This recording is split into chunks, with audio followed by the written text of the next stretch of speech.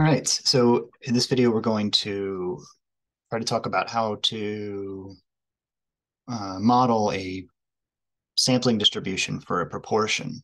And unfortunately, the textbook in this chapter we're on for the central limit theorem does a good explanation of the central limit theorem for means, but doesn't mention proportions. And we do need them because when we get to confidence intervals and hypothesis testing, we do need to do proportions. And if you jump ahead to 8.3, you'll see a very brief hand waving of getting the formulas, but it just isn't covered well. So in order to do that, I think we should take a step back and just refresh or review the binomial distribution. So we did cover this earlier in the class, and specifically section 4.3 is a good way to review through that. And we're going to do this in the context of a problem, but what we want to keep in mind is that for these binomial probability distributions, that they do end up being normal in certain situations, and the mean and standard deviation do have formulas that will modify. Specifically, the mean is n times p, where n is the sample size and p is the proportion. And the standard deviation is square root of n times p times q, where q is 1 minus p. All right, well, let's give us a problem to work with here. So grab this problem from the practice set just to give us a context to work on. And it says that the proportion is 30%, right? The proportion of companies' orders from first-time customers. And the sample size is 135. And then we want to do some stuff. Basically, we want to know the probability that a sample proportion is greater than 0.37. So the clues are all here that we're working with proportions and not means, and that we're working with a sample and not an individual, right?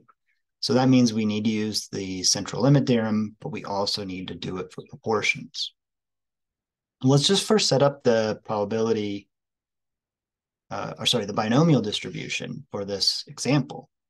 And so remember, for that, you just need the proportion, just p. And in this case, that's 30% or 0.30.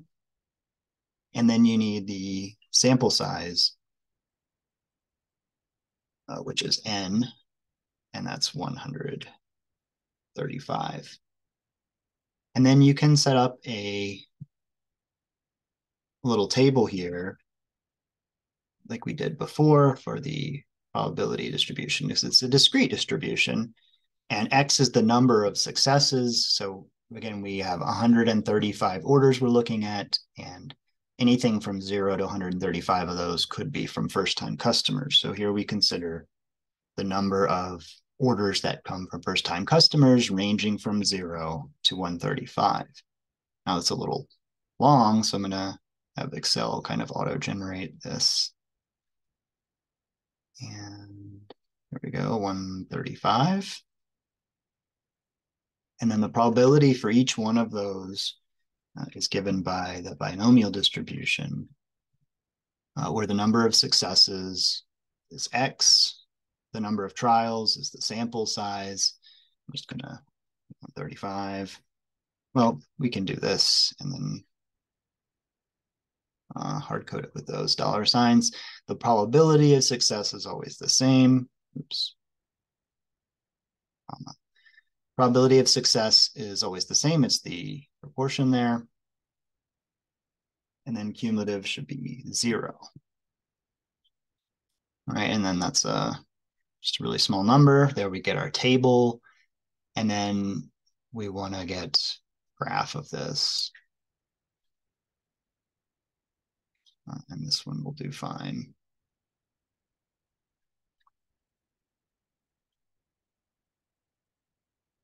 That was fine there. All right.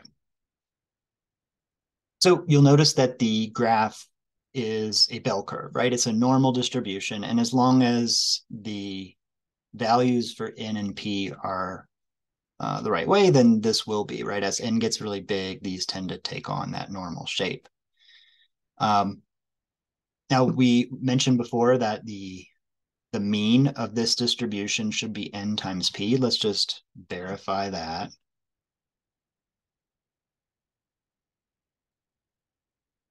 So if I do n times p, I get 40.5, right? And you notice that right in the middle here, that's right at 40. So you can see right where the mean should be on this bell curve, and it's right about 40. And so 40.5 sounds correct for that. Now the standard deviation is square root of n times p times q.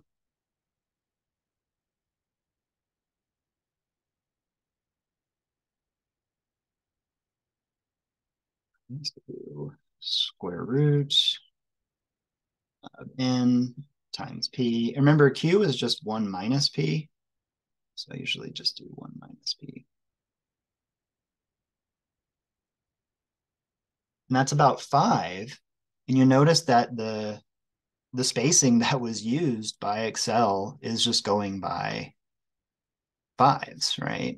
And so if you go out 1, 2, 3 standard deviations, right, that follows with the empirical rule where you basically get 99.9% of this curve, right? So 5 is the correct standard deviation. I mean, we don't get to the very tail there, and that's because it's 5.3.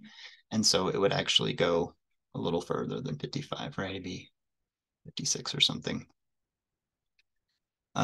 So that fits as well. All right, now the problem with this is we want to get a sampling distribution for the population proportion. And so we don't really want the 40.5. We actually want the proportion. Now to get back to the proportion, so I want my sampling distribution.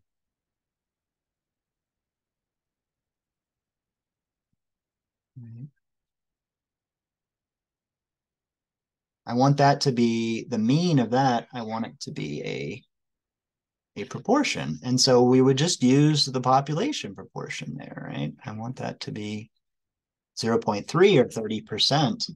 And of course, the way you get that is you take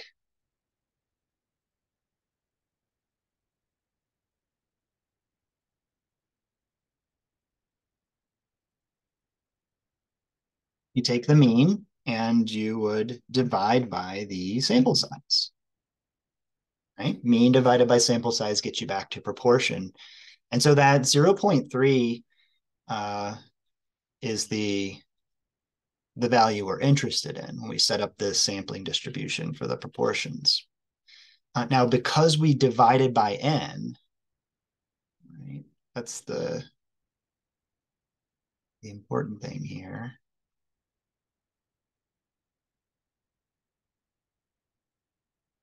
Going from here to here, we did mu divided by n to give us p. We need to do the same thing with the standard deviation. Now, the standard deviation formula is square root of n times p times q. So when you divide that by n,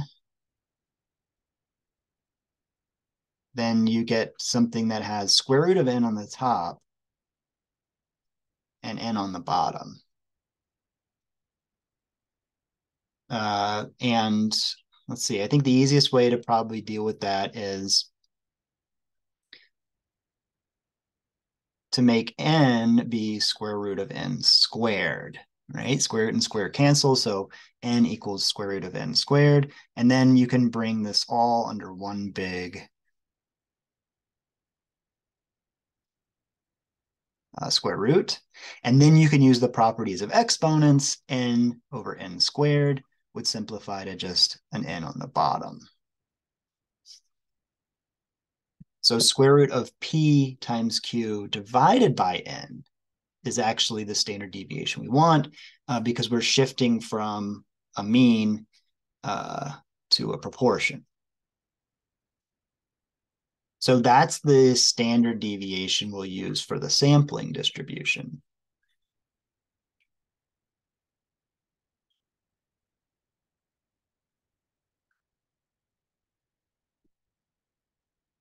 And that formula is in the vocabulary, right? So I have it listed here, square root of p times q over n. And then it's also included in this supplemental reading thing that I've provided for you. So the population mean will be the population proportion for the sampling distribution. And then the standard deviation is square root of p times q over n. All right, so let's calculate that. Standard.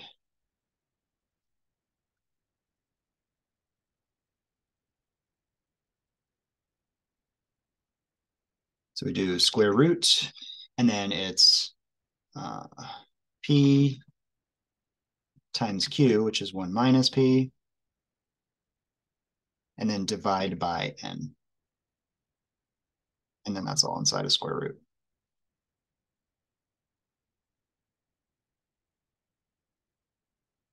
That shifts us to the sampling distribution for the proportion.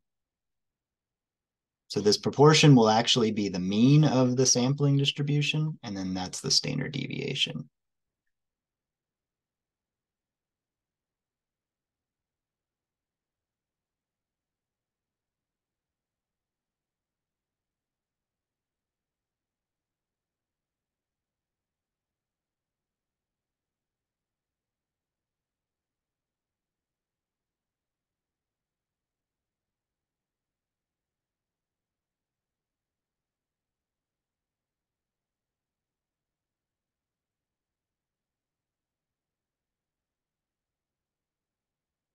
All right.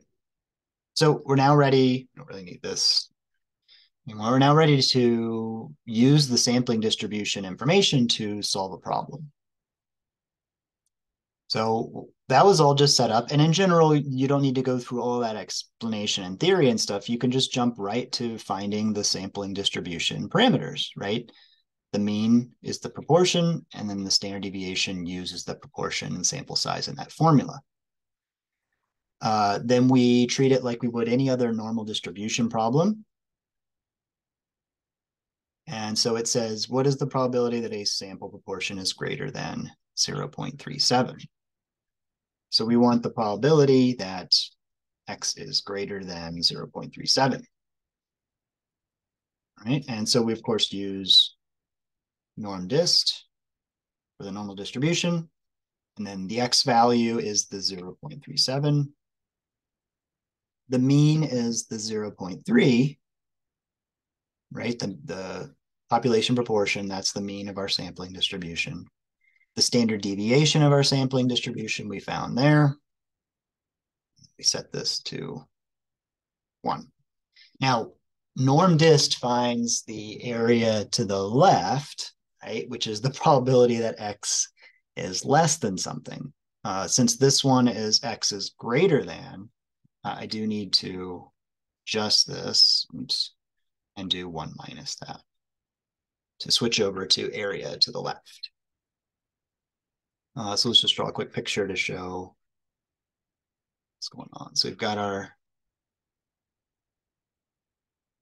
this is our sampling distribution, and the mean is 0.3. And we're interested in over here where it's 0.37. And specifically, we want to know this area here, right? That's what we're after. But if you just do the norm dist command by itself, right, that's giving you this area over here. And so you need to do the 1 minus trick to get the area to the right.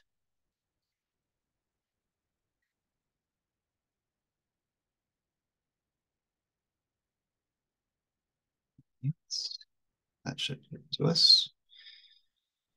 And it says number accurate to 4 decimal places. So we can have Excel do the rounding for us. 4 decimal places should be in there. So 0.0380. Right. And problem solved. All right. So it's not that bad. Just need to adjust your standard deviation. It's a different formula from the mean. And then for the mean of the sampling distribution, just use the population proportion. And then treat it like any other normal distribution problem using that mean and standard deviation.